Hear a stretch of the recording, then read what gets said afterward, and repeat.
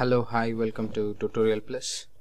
In this video I'm going to show you how to add mesh inside Blender, and I'm going to just move those meshes and place it on a table. So it's now kind of a box table, so I'm going to use this box. So I'm going just to move it up.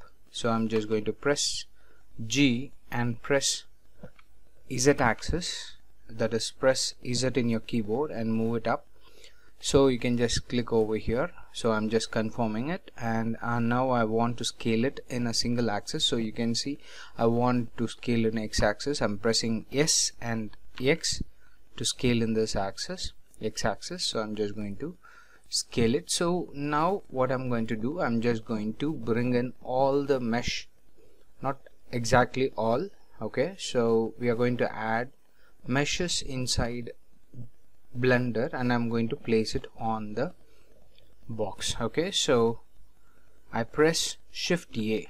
You see you get a menu, drop down menu. In this mesh you can just get all meshes you want, or else what you can do, just go to the top, left top. Here you have a add menu. So in Blender, wherever you put your cursor on, that was going to show its shortcut name. So here you see for add, shortcut is Shift A.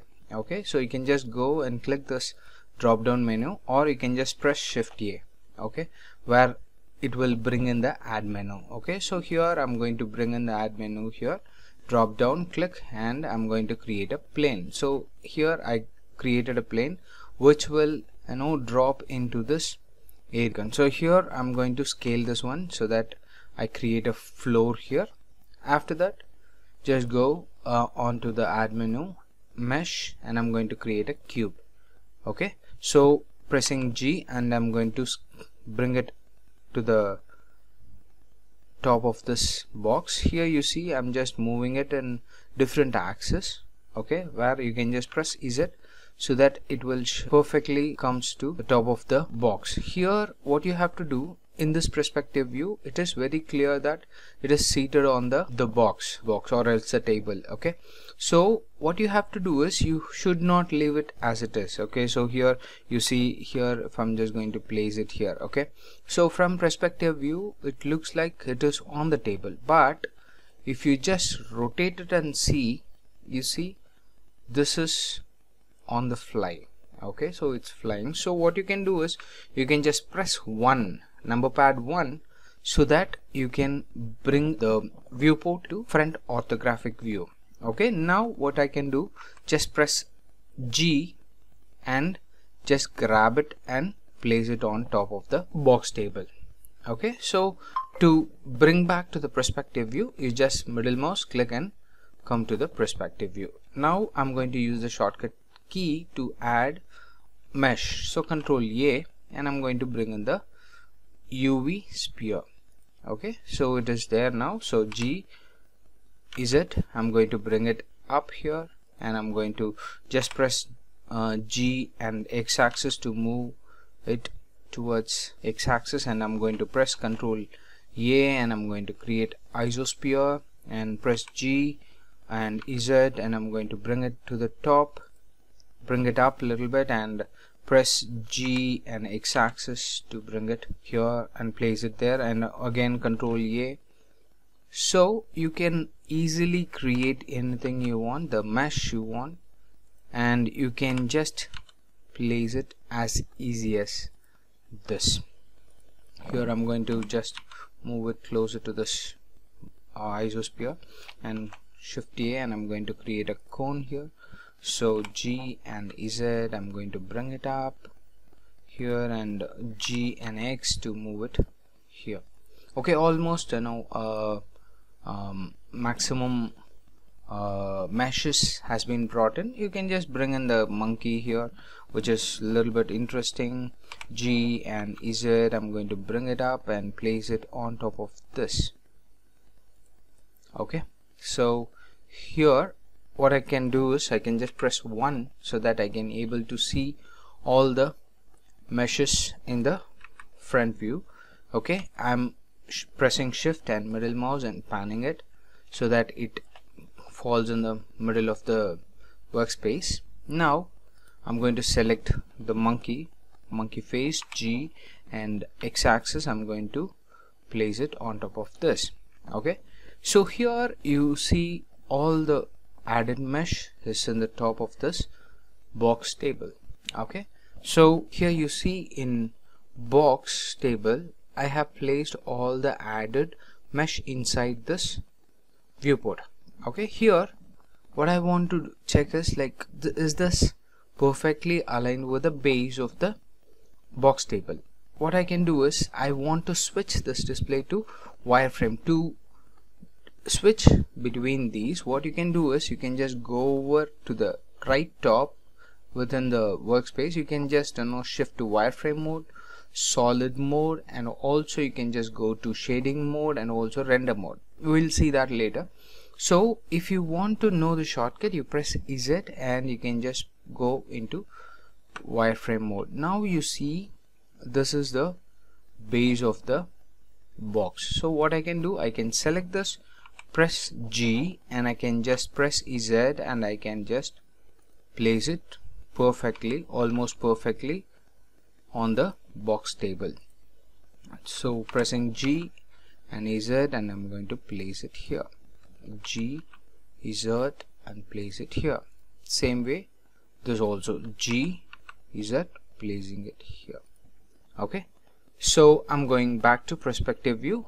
In the perspective view also you can able to see in wireframe. So I'm pressing Z and going to switch back to solid display. So if I just leave it on the solid display, keep pressing Z and drag your mouse and keep the cursor on the solid. Okay, so you can easily switch between the display. So here I'm in the shading mode, and here I want to rotate it. Okay, so here is the tip.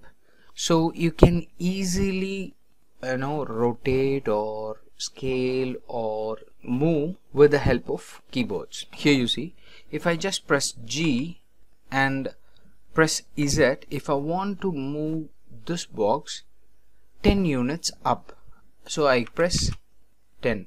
Okay, here you see this disappeared, the box disappeared. It is because it has gone 10 units upward, okay, in Z axis. So I'm just undoing it to bring it back. So here I'm just selecting the box, pressing G, and you can fix it to X axis, and I press -3. So you see in -3 units it has come towards the X axis. So I'm just right clicking to cancel the move. So if I want to rotate it, okay, so I press R and fix to the axis. So if I want to rotate that in X axis, I press X, and if I give 45, so you see exactly 45 degree it rotated. If you want to check this, I'm just cancelling it by right clicking. So you can go here in the property, object property. Okay, so you can see the object property here. You can just check it here. So here I want to rotate this monkey face, so I'm going to press R and give 45. So you see just 45 makes all the axis to rotate. So if I just give confirm, and you see all the axis to rotate, but I didn't specify the axis, so I'm just going to undo it. Now what I do, I just press R and fix to axis, X axis, and I'm going to give 45 degree. So here it came 45 degree in the positive side. If you want that to happen in negative side, I'm just going to cancel it. If you want that to happen in negative side, I'm just going to give R to rotate in X axis. I'm just pressing R and X. Now I press minus and 50. You see now this has rotated in negative. You can just easily use this. It's a most user friendly. So I'm going to just cancel it and I'm going to do it again. So press R, X axis, and minus 45. Perfect. So now I press 1 to switch back to front view, and I'm going to press Z and switch back to wireframe. Okay, so selecting this, press G and place it on top of this box. Perfect, right? So I'm going to switch back to perspective view by middle mouse clicking, pressing Z. I'm going to switch back to solid. Perfect. So, hope you like this video. Kindly share, subscribe and keep following. If you have any comments, leave your comments in the comment section. Thank you.